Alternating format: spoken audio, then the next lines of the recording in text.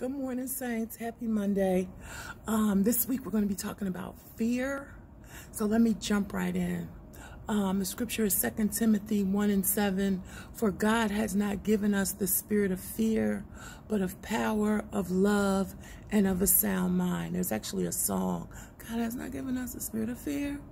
He's given unto us a spirit of power, spirit of love, and a sound mind. So we don't have to worry. We don't have to have anxiety. We have to just have a level head.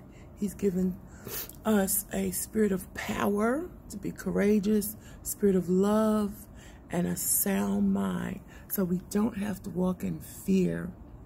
Thank you again for the 200 subscribers.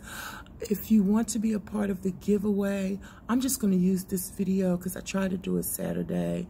Very, very busy. A lot of things were jumping off this weekend. Some things good and some things not so good, but I can't talk about that right now. But yeah, so if you want to be a part of the giveaway, just make sure you're a subscriber.